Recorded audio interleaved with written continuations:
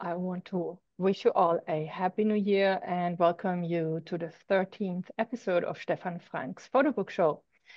For those of you who are new to the series, in this photobook series, Stefan looks at recent and not so recent photo books that you might or might not know about.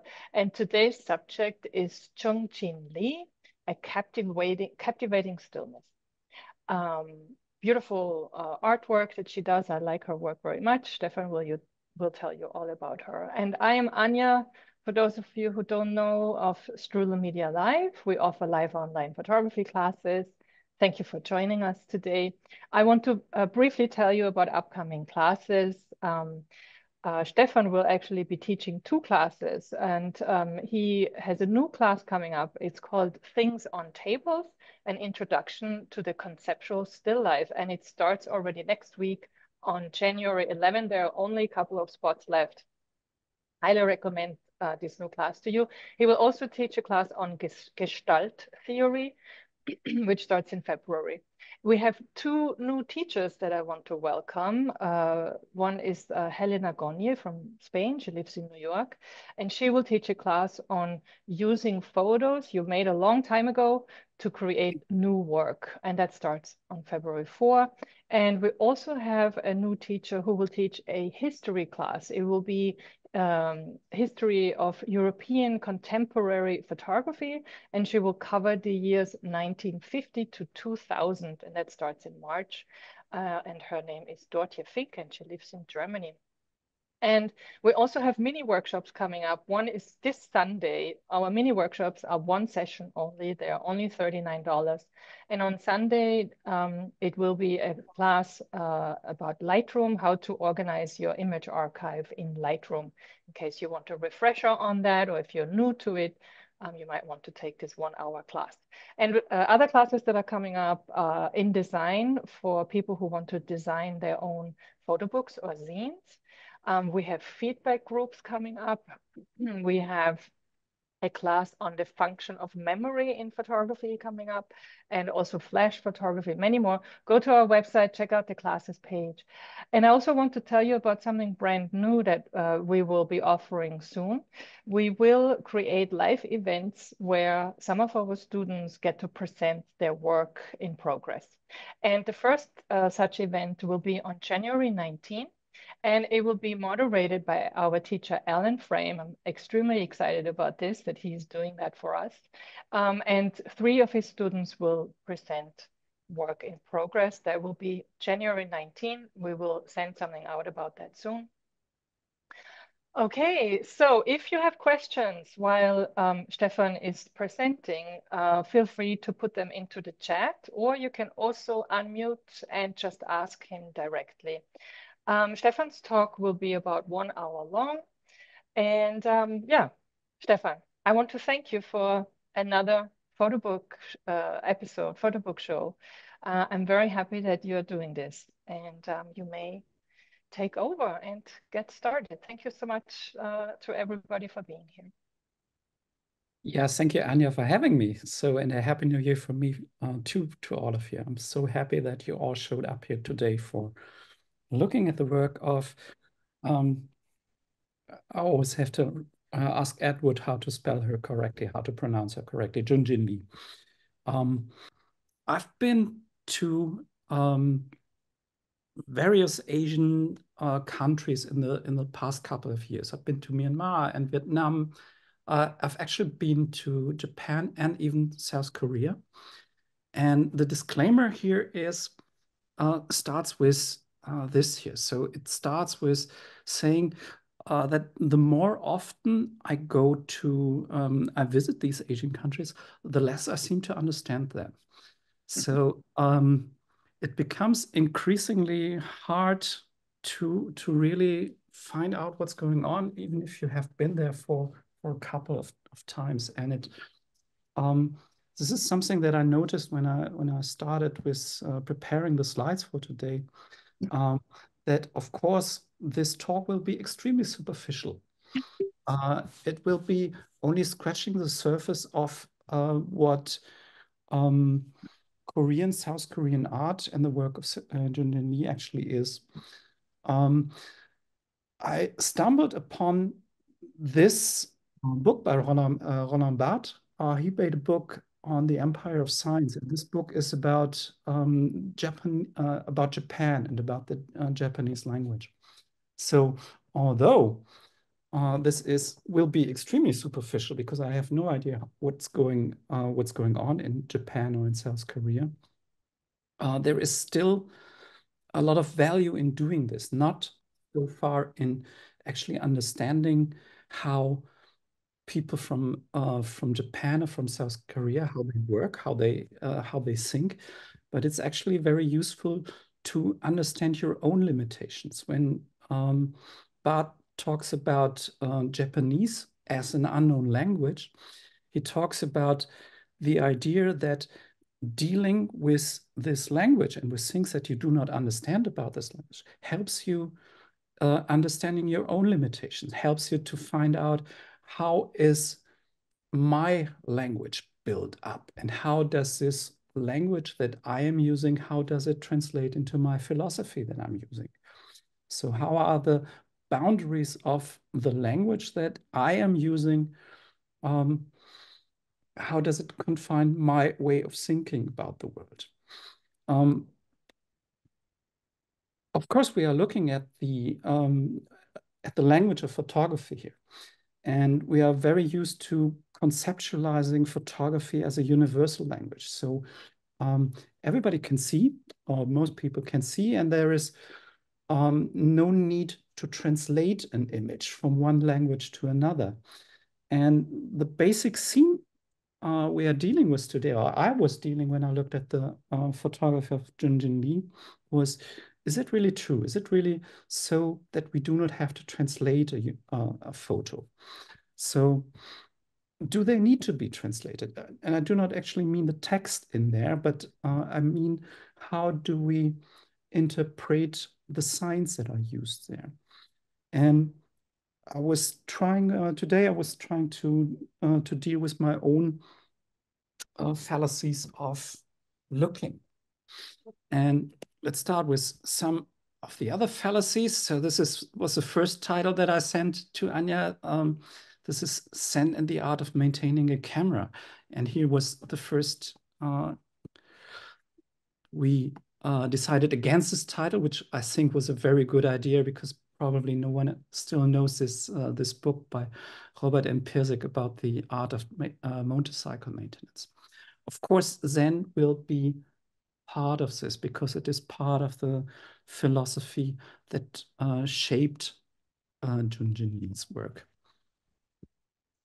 So that was the first idea. I think the second idea here that Anya had is much better because it has this stillness that we get when we look at her work. After thinking about it and finishing the slide, I came up with this. I came up with what I think is now the final title. It's Painting with Shadows. And this painting with shadows comes from the idea that the word photography literally means drawing with light. The word was supposedly coined by a British scientist, Sir John Herschel, in 1839, from the Greek words phos, from photos, meaning light, and graphe, meaning drawing or writing. So, and this is the way we usually conceptualize photography. We're drawing with light. We're looking at light, how it works, and how it plays out in an image. It turns out that it was very close to not being called photography, but skiography.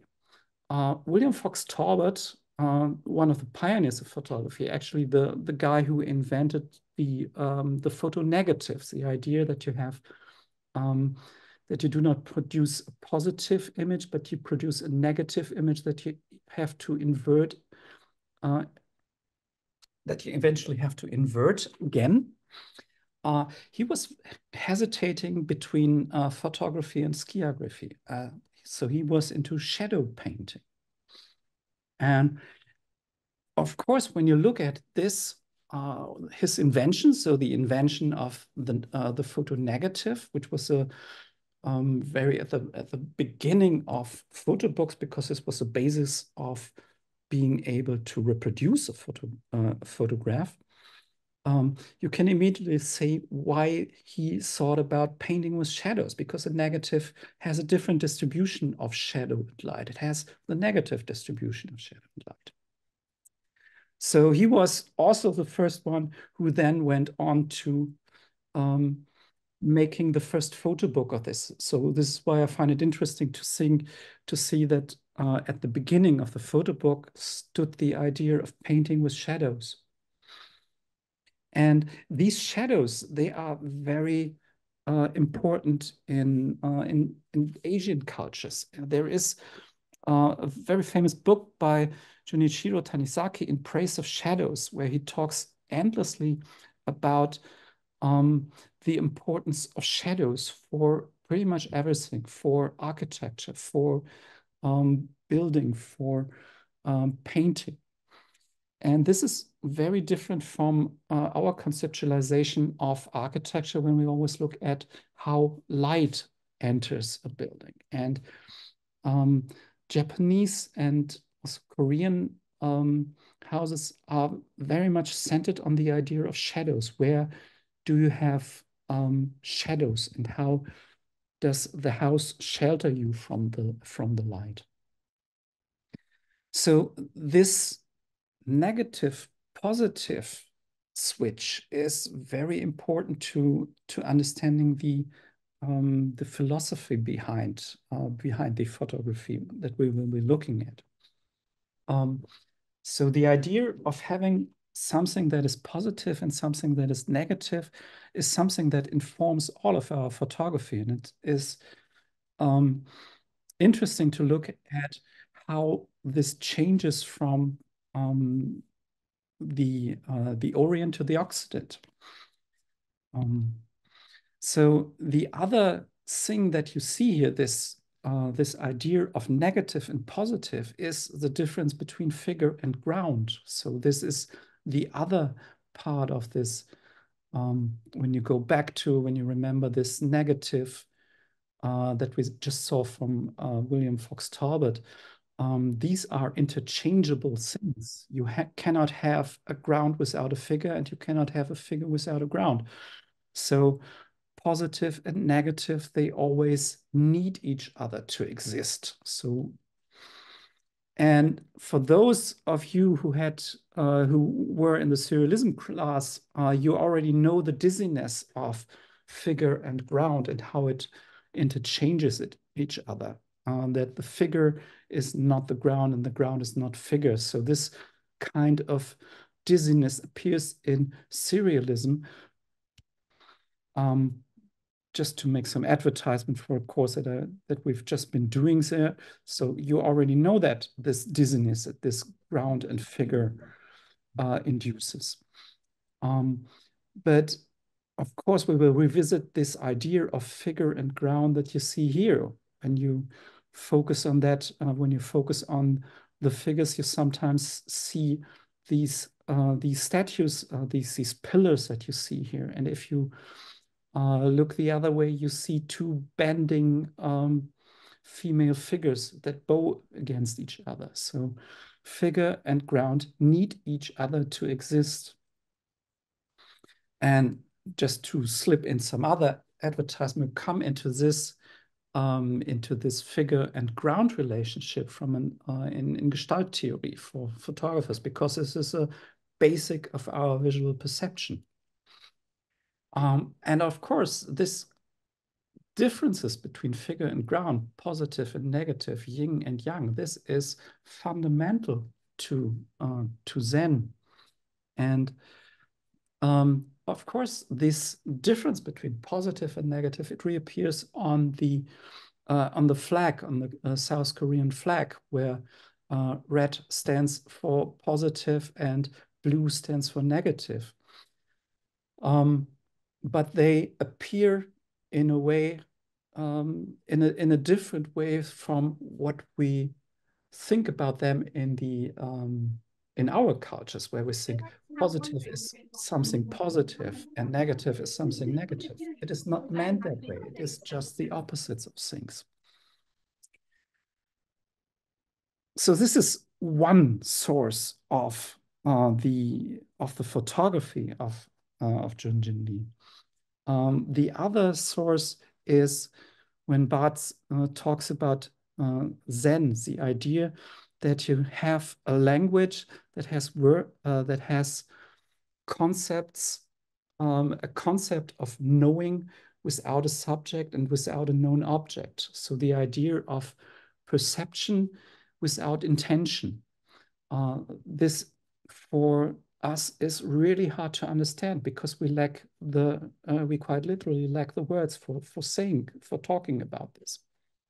So after positive and negative, we come to another concept. So the other concept is the concept of a gap, of ma, a gap, a space, a pause. The idea that not only the things that exist, but the things that do not exist have meaning. So in Asian art, like in this panel, it is not only the figures that you see here that are important, but also the gaps between the figures are important. They are an important part of this artwork. This is why you have in a lot of Japanese graphics, you see a lot of open space, a lot of empty space. Because the emptiness here, the gap, the pause between the things, they have a life of their own. We sometimes have in our way of, in Western photography, also have this concept, like in this picture from Luc de la Haye, who was photographing at war scenes in Afghanistan. And he has a very curious way and a very interesting way of photographing the things that happen in a war without actually photographing the things that happen in a war, by being very far away from that and being very distant from that.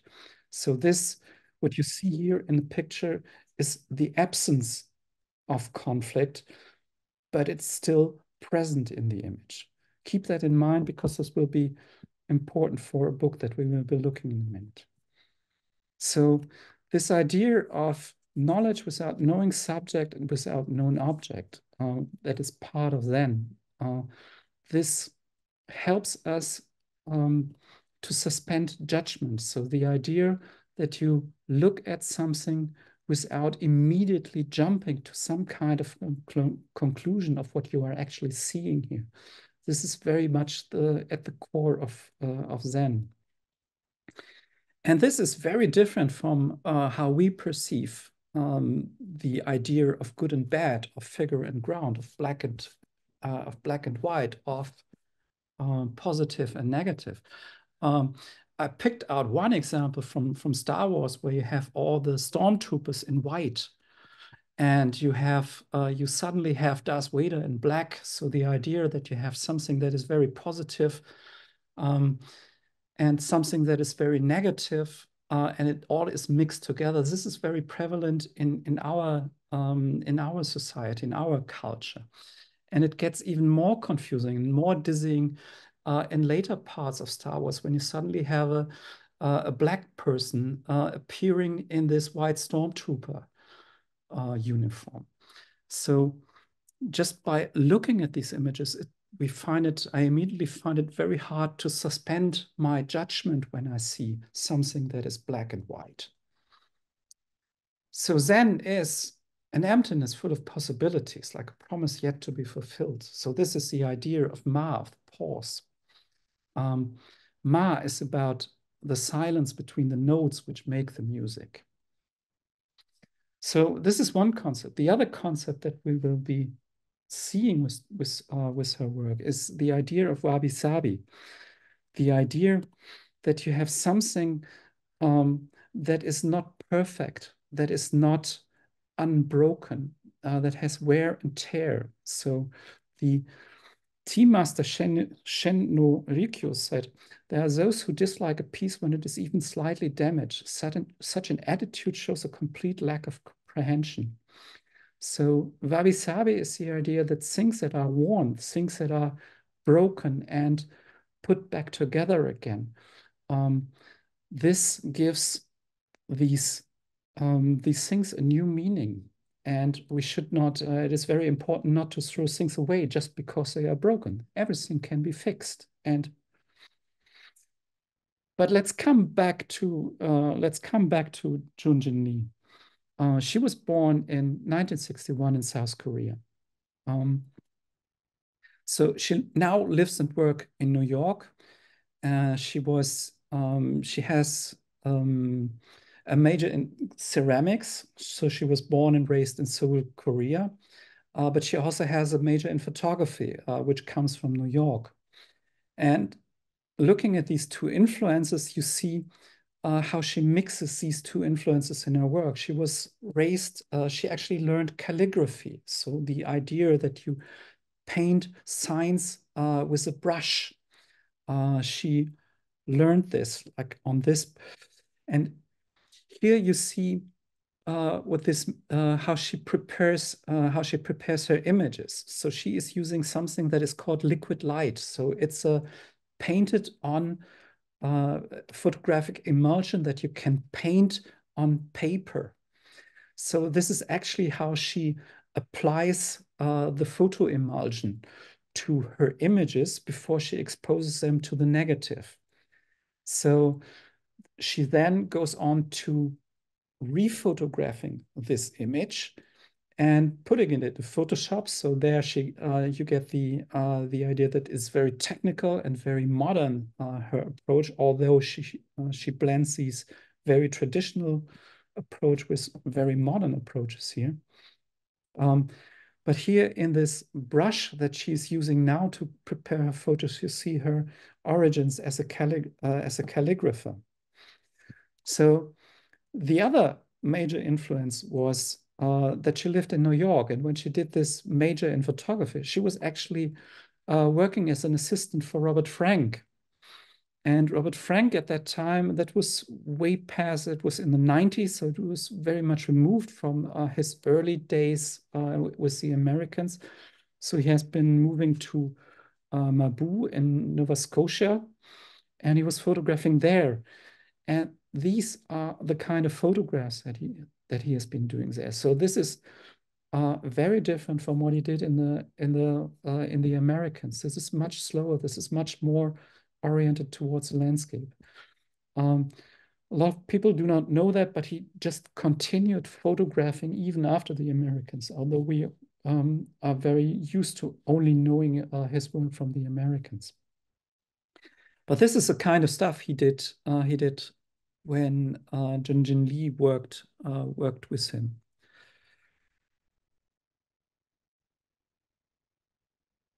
So it's a very different approach, and you see here that he has already moved on from his approaches that he used in the Americans. He also painted a lot on his pictures there. So this is the other influence here.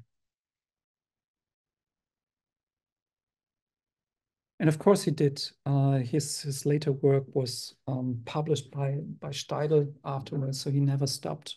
He never stopped working until the end. So looking at these influences, Eugenia Perry said on one of the works by Jungjin Lee, her work is about viewing ordinary things, love, change, tolerate absolute incomprehensibility, contemplate the temporal, recognize the celestial. So these are the concepts of there. And she's been very active. She has a whole lot of publications. We will only look at 3 of them today. And with that, let's jump into the book here. The first book I will be talking about is Echo. Echo is a museum catalog. I tried to find out how her works, how her publications come into life. From what I gathered, a lot of these publications come out of museum exhibitions. her work, as I said, it is very manual. I think Sheila and Anya, you have both been in the museum and have seen the actual prints, so they are huge if you look at them. And she's very interested in this material aspect of that. So the books always come out of these exhibitions, and Echo is a summary of a lot of these work that she has been doing, and it brings a retrospective exhibition together. These are the works that you see here. It starts with On Road, which is, again, a nod to Robert Frank. It's not On the Road like the Kerouac Introduction to the Americans, but it's On Road, which is both a nod to Robert Frank, but also a voice that comes into and starts coming into her own. She has been working in the American desert. She has been dealing with her heritage, with this pagodas project. She's been doing these wabi-sabi things, dealing with things, but also with things like the wind. And if you look at her work, here, this is the earliest work that she did. This is On Road. So these are random encounters that she did, random things that she's seen.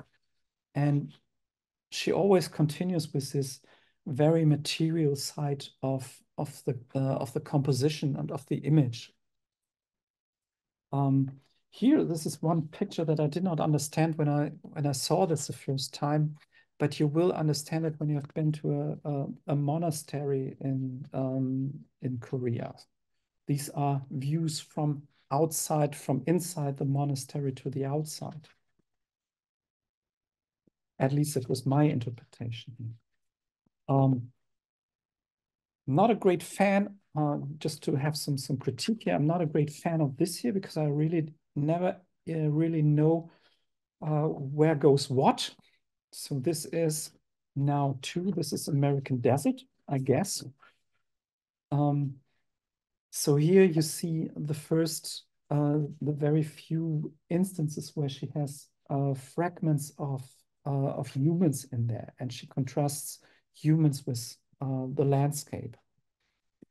But again, here you always, you again see this idea that she combines the materiality of the print together. And she has this flow that she has in these images here.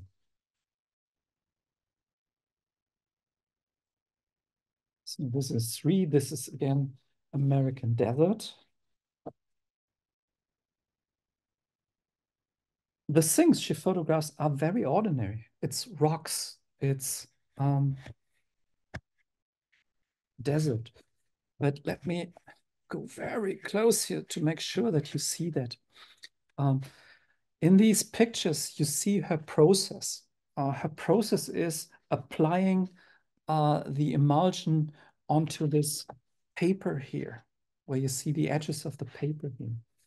So part of this is, so this image is a mix of her being in the field, being in the American desert and taking a photo, but then taking the negative home and working with the negative and applying her own work of her hand and connecting in the darkroom with this picture again.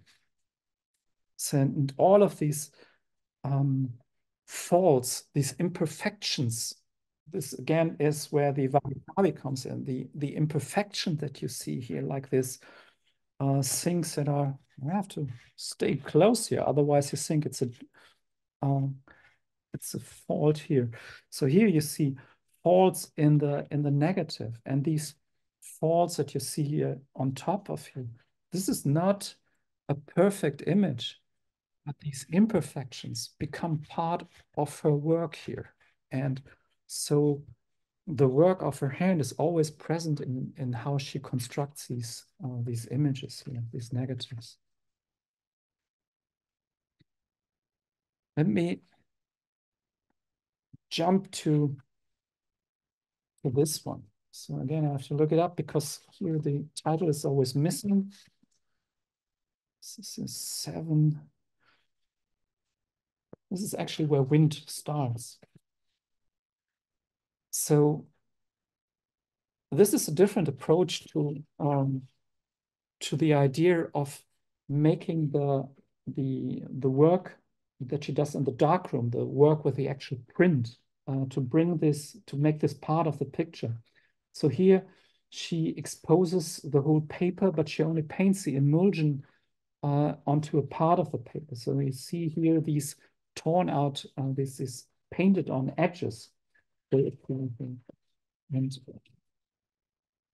this is an interesting choice to paint it like to make the book like this in this kind of fold out that it produces a way you can hang it in on the wall in an exhibition.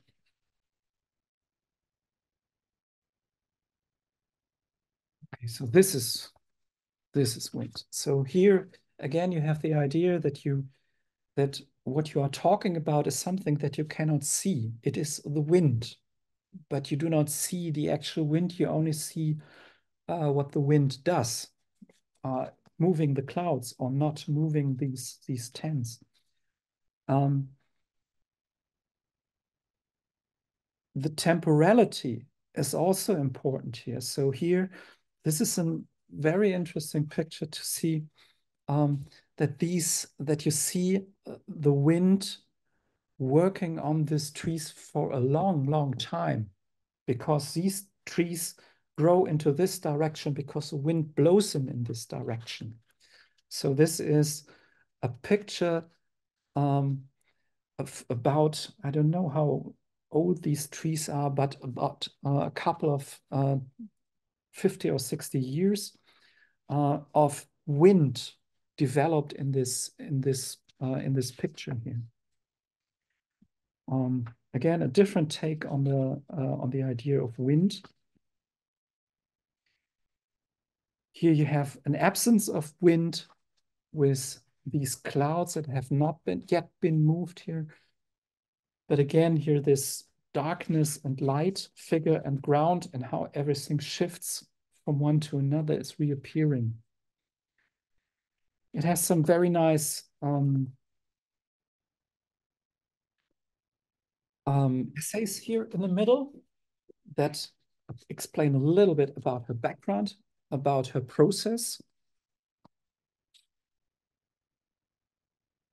And let's come to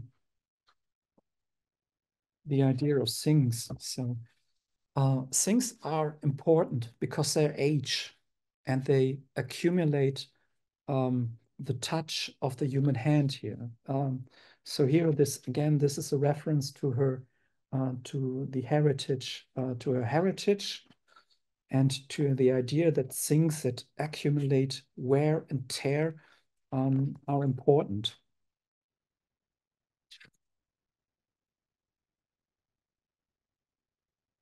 And her way of printing is very interesting because she also loses a lot of information here. So you cannot decipher a lot of stuff here. So it's pure form, it's pure black and white, it's pure figure and ground. So there's not a lot of texture.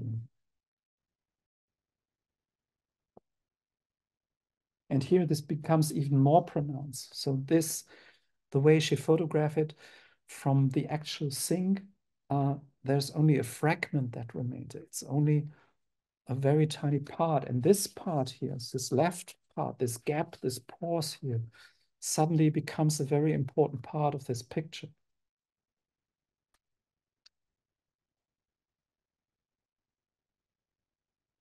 So again here, you see her roots of calligraphy all over the place here. So this is the smudges of the brush with which she applied the emulsion here.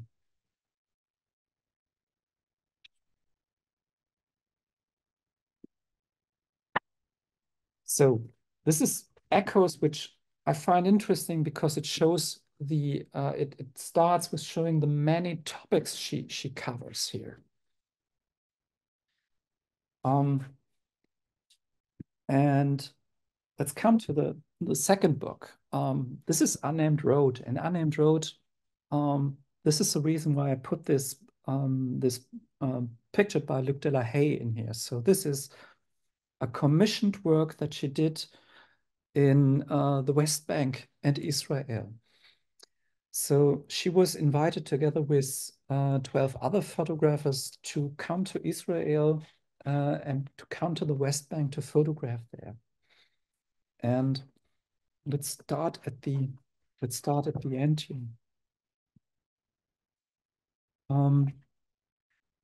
Let me read you the end word here. Making pictures in Israel and Palestine was above all an emotional challenge. My photographs usually deal with something eternal in the landscape, but in this place, the layers of history and conflict, fear and hostility frustrated my camera. I happen to travel a lot in the West Bank, not for any political purpose, but because I like the landscape between the cities. I try to gaze at the land without prejudice or judgment. I didn't want to deal with the masks of the people, and I didn't want to put on my own mask. I wanted to see it as the olive tree sees. But I felt overwhelmed by the realities around me. I felt sad and uncomfortable much of the time, and I found myself trying to make photographs in a place I didn't want to be. It was difficult, but looking back, I can see that it forced me to change as an artist, and I'm grateful for that. On my final trip, I was able to see not only the land, but my own mind with its uneven terrain and movements, and to touch something elemental.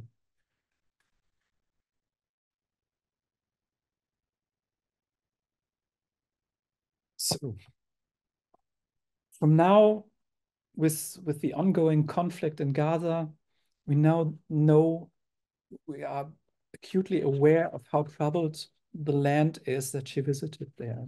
And I wanted to talk about this book because I find it amazing that she almost failed to make photographs there, that she was so touched by this place that her practice started to be in jeopardy here.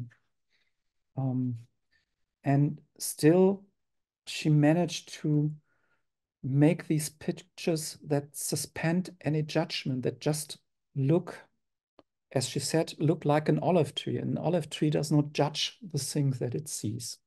It just looks at things. And she made these kinds of very quiet, very silent photograph where all conflict is just hinted at, but you don't see it because you don't see people there. You don't see people fighting. You don't see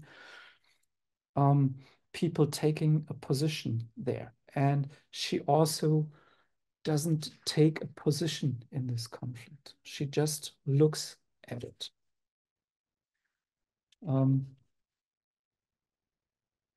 And she looks at the same things that she looked in the American desert, which is a less loaded place, a place where that is quieter of these conflicts. In the West Bank and in Israel, these conflicts are much more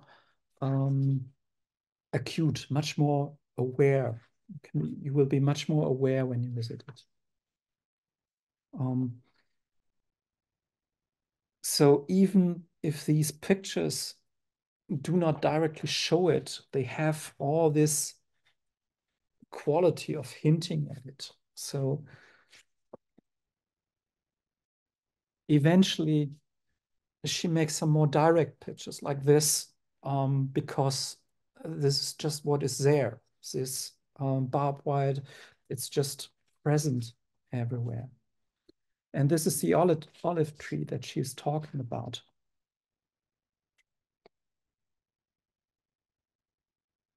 There are some of these very direct images here, but again, she takes herself, she takes a step back. She doesn't judge, she just looks at things.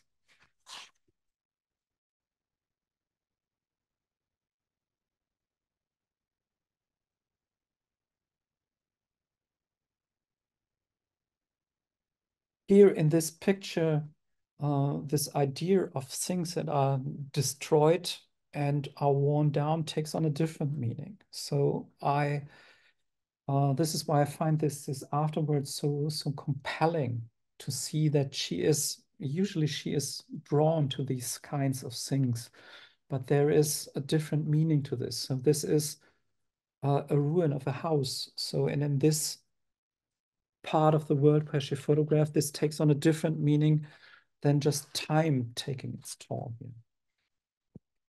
And she makes these kinds of pictures that show you how you cannot, how unsolvable sometimes these situations are. With this road that just doesn't go anywhere. It just ends in the middle of nowhere.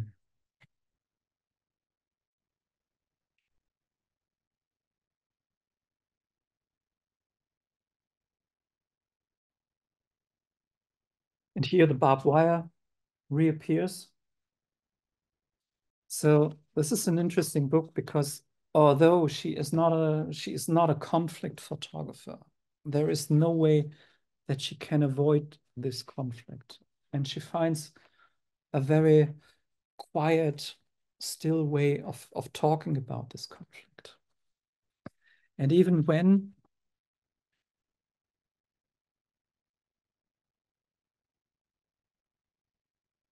people eventually appear here, this is one of the picture that are so quiet and so distant that it is almost heartbreaking to look at this kid that is just sitting there and playing in the desert.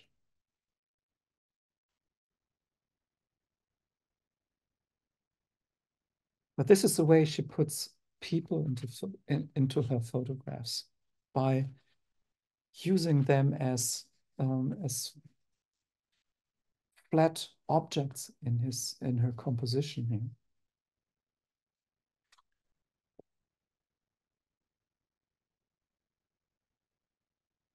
This is what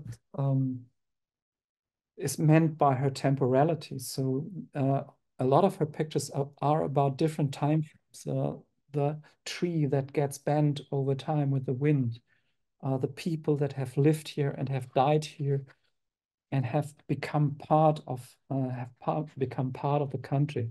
All of her pictures are about time and how it passes through this land. So this is, although it is a book that is not a current book. This is from I think from 2012 when she did the pictures. It has become an eerie.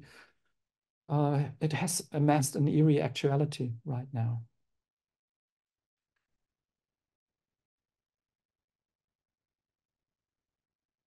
And let's end on this here. And I will not show you a lot of pictures in here. I will just show you the different sizes. So these are different books, different sizes. This has a lot of text. It has an essay. This just has an introductory text here that talks about the setup of the project and her feelings towards Gaza and towards the West Bank and Israel, and her photographing there. And this book doesn't have any text at all. It just says voice. It just sums up the work that she's been doing over the years. And here we come, the idea of painting with shadows comes to full circle, because here she just quite literally just paints with shadows. It's nothing else but a shadow here. And this is really a beautiful book. There's a beautiful binding here. And it's wonderful because it's big. And I'm really jealous on Sheila and Anya that you have been to the exhibition and seen them with their enormous size. But here you get a glimpse on how this feels when you have this in your hand and you see the sheer size of these prints. These photos, if you just take them one by another, so this is the oldest work and this is the newest work, you can see some kind of progress. And the progress, interestingly, comes with a loss of information. So she needs, from the first book, which starts with a very clear picture in the beginning, she now just needs a few distributions of shadow and light, and not even a lot of light here to make a picture. So her way of photography has reduced even more. This is, just to have some critique here, this is in parts very beautifully printed, like this one. So this is a very dark black, and you actually see the texture of the paper that she put the emulsion on, so you can actually zoom in here and get a feel for the original paper. So this is, in terms, very beautifully printed, but there are some pictures in here where her way of photography just seems to break down. And, where things are, let me show you, just quickly show you what I mean with that. Where her way of photography and the way it is printed here just starts to break down. It gets really over sharp sometimes. So a lot of these pictures are very beautiful. Some pictures just look like they have been, they do not really tolerate this kind of printing very good.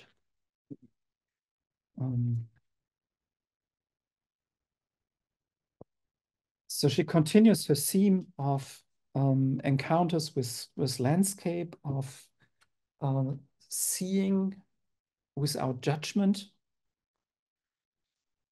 And she continues the theme of the pause. So interestingly enough, I find there are these pictures, there are these gaps in here where you just have black pages.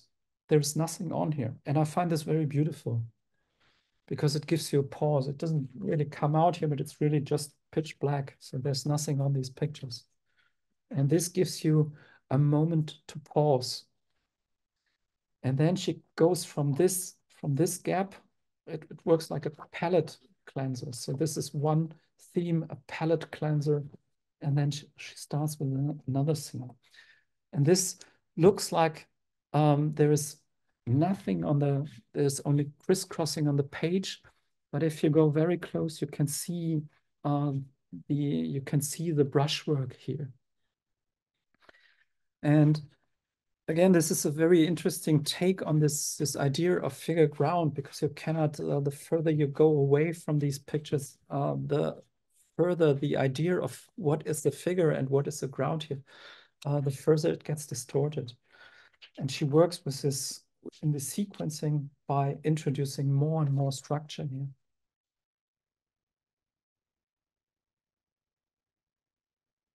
But again, this idea of no judgment, this expands to her composition. She doesn't have a judgment on where is the center of the image. It's a very even image. So if you look at that here, there is no center here for the composition. It's just an even crisscrossing of brushwork. And this just goes on in her composition. And this is one of the pictures where I said, okay, I think her way of photography and the way it is printed is starting to break down. So this, to me, looks a little bit over-sharpened. But again, yeah, very simple photography, very simple shapes, and yet very powerful.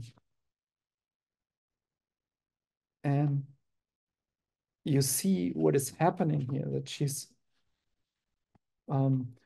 using photography like a language to say a word and to use this compositional word in different to talk about different things, about round things here and about triangle things. And then she goes on to something like this, which is just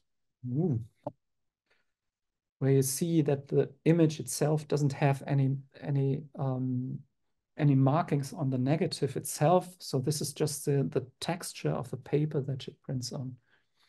So she uses her photography not only to talk about nature, but to talk about her own processing.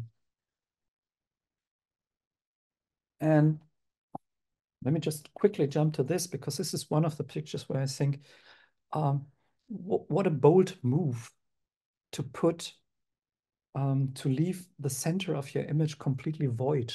So there's nothing in here. So this is just about this pause here in the middle, this void here that you see here.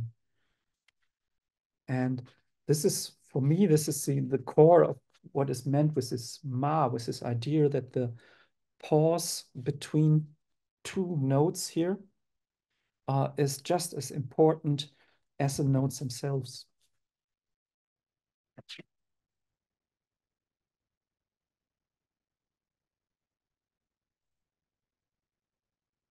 Sometimes she's doing a little bit more variation. This is one of the pictures where we actually see some animal life, or at least remains of animal life, which gives the whole picture a little bit more rhythm here. But you again see this idea of the road, this traversing of nature, and eventually you come to pictures like this that are just shadow painting. So for her, I think we should not talk about photography, but we should actually talk about skiography, because her shadows are almost more important than her light is.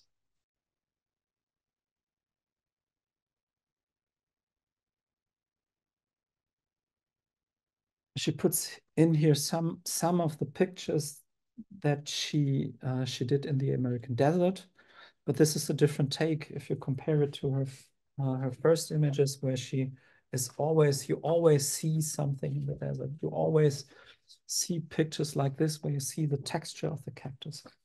Now she's bolder, so now she is very expressive in just saying, okay, here's a shadow and there's nothing else.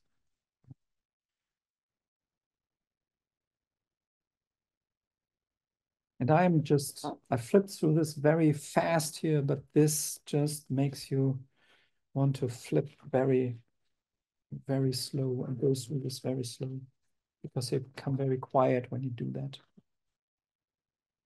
And this is one of my favorite pictures here, because it's so incredibly simple. And let me end on this, because this is all I have for you today.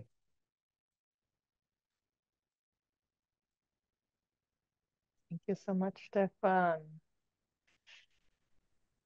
Very beautiful.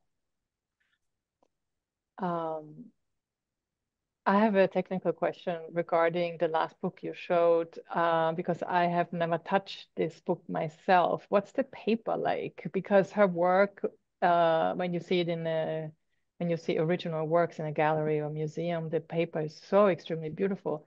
And I find it must be very challenging to reproduce these images in a printed book. It is a glossy paper. It is coated. It is very glossy, and I think you need the glossiness because she has these very dark pictures. And if you paint this on a matte, uncoated picture, you will be able to do this here, where there is no texture in here whatsoever. But you will not be able to actually see this. This will probably just be pitch black. I think a little bit gets lost here. A little bit of this feeling gets lost because it's very shiny, glossy, even. And I already mentioned that there are some pictures in here where this, like this one here, where this seems to, this method of printing and this method of dealing with a negative starting to break down. So this is not really, this is not really beautifully printed. I think for me, it's overly sharp and it loses a lot of texture. So you do not see a lot of texture of the underlying paper in here. So it just is very, looks a little bit over sharp. So it's a challenge. I think it's a challenging process to put her actual prints into a book. Yeah, for sure. And I think they did a good job here. I think some of them, I think this is printed. Here it is an uncoated paper. So this is just to give you a comparison here. This is an uncoated paper, but here it works better because she is in this, which is her most, yeah, you can almost say journalistic work. Here she is more the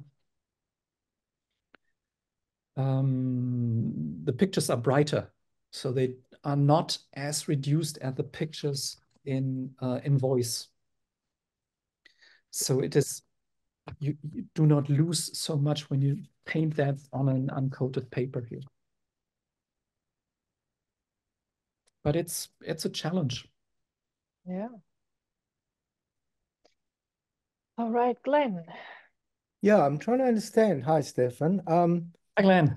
It seems as if she's working so hard with surface and she adds this emulsion and she pays great attention to the surface and the texture of these images. And then the last few you showed us, I understand it's a challenge, but it looks as if she's using the focus in a different way.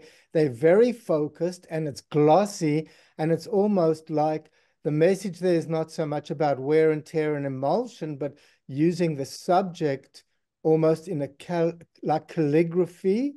It becomes its own texture.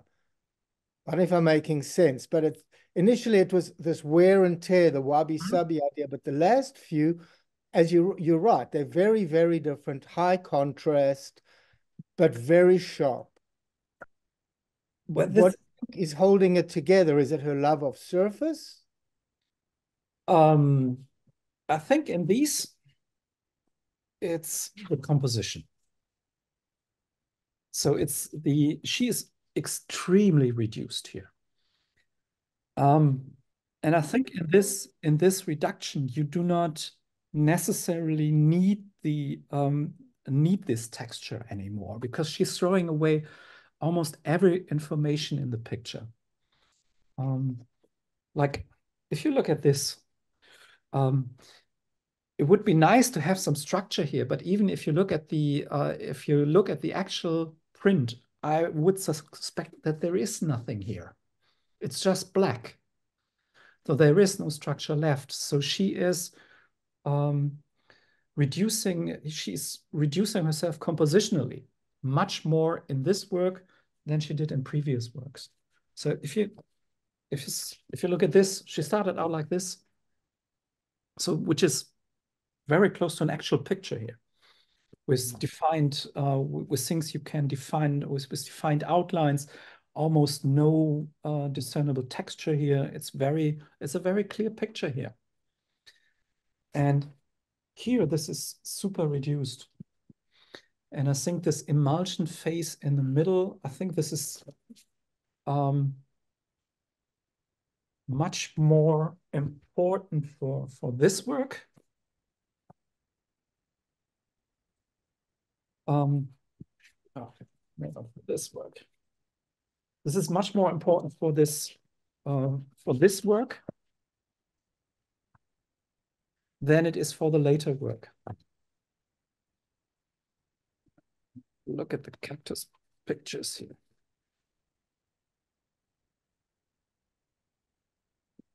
Yeah, here for this work. Where this is all about the idea that you see her hand, you see the work of her hand. So it's a very abstract expressionism way of making a photo, where you actually see the emulsion and her hand applying the emulsion to it. Whereas here, a lot of this is gone. A lot of this is pure composition.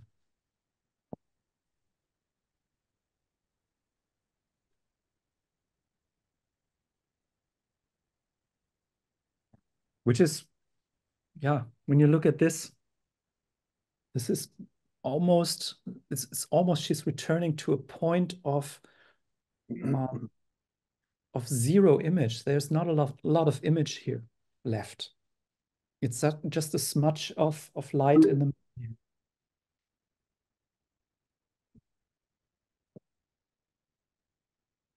Any other question? Who would like to ask a question to Stefan? You know, actually, I was thinking with that later work, I think it could be interesting to see it printed on an uncoated paper, just to see what would happen. I have a book from Void, Mayflies by Dimitri Dede. Yeah. Dimitri Dede, and that has huge prints that are mostly black and printed on uncoated paper, and it has a really nice effect. It would be kind of curious to see Okay. what the difference would be to see the same image, like in the last book you were showing, to see some of the same images printed on completely different paper. I can understand why they'd go with a glossy paper for that kind of work, but it could also be interesting to see what would happen if they made a completely different decision. That would be an interesting question to take to Nasraeli Press if they actually tried that, to try to print these pictures on matte paper and see what happens, how this looks. I have no idea. So Anya, on that note, you saw these in a gallery.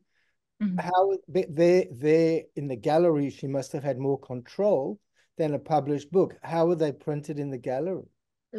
It was just like you would stand there and stare at them because they were so beautiful because of the texture of the paper. You know, it was just very, that's why I feel like it's almost difficult to look at them in book form because it's so different than what I saw in the gallery. But, you know, I understand you want to make a book.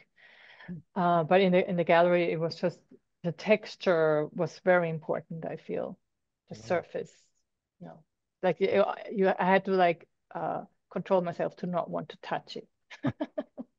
Yeah, I get that. So. Well, there is a lot of to this texture. Piece of paper is a three-dimensional object, so you actually see the creases and the surface. It's not flat. Whereas when you print it, it becomes totally flat. You only have a two-dimensional object here. So it's a photo of a photo here.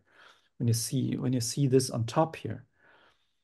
And so when you look at it at print in a gallery and the paper on actual paper that she's been using, you always see this surface, this three-dimensionality there. So it must be a different, must make a different expression. It's hard to reproduce in print, probably.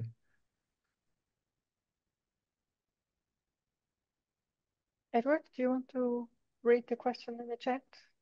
I'm not seeing a question in the chat. Or is it just a comment? Yeah. Okay.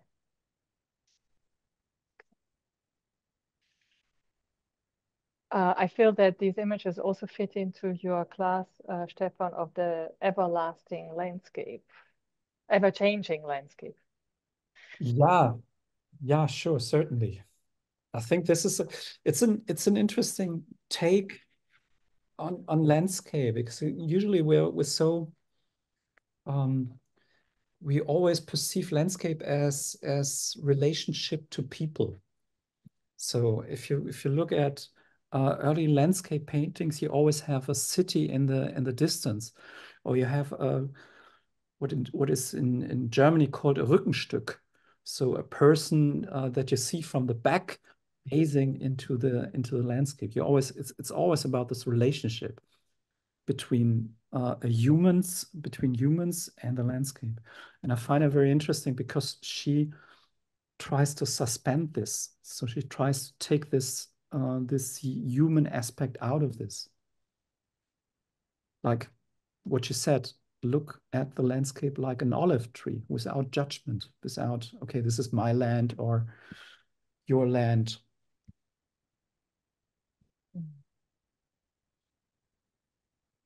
All right. Stefan, thank you so much. Last chance for questions. Okay. Stefan, when is the next photobook show? Next month, probably. Okay, very good. We will see what that will be about. I don't know yet. So if you have suggestions and if you have a book you want me to look at or that you stumbled across and that is exciting, I'm always looking for inspiration.